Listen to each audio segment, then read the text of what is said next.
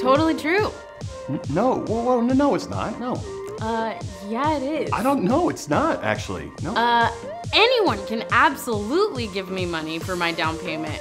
Whether or not it's gonna count, that's up for debate. I cannot with you most days.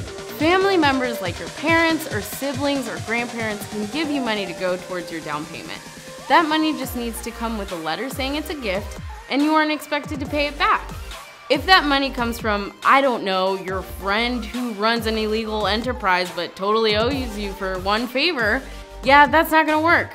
But best to run those scenarios by your movement mortgage loan officer. I may not have a letter, but I got a gift. No.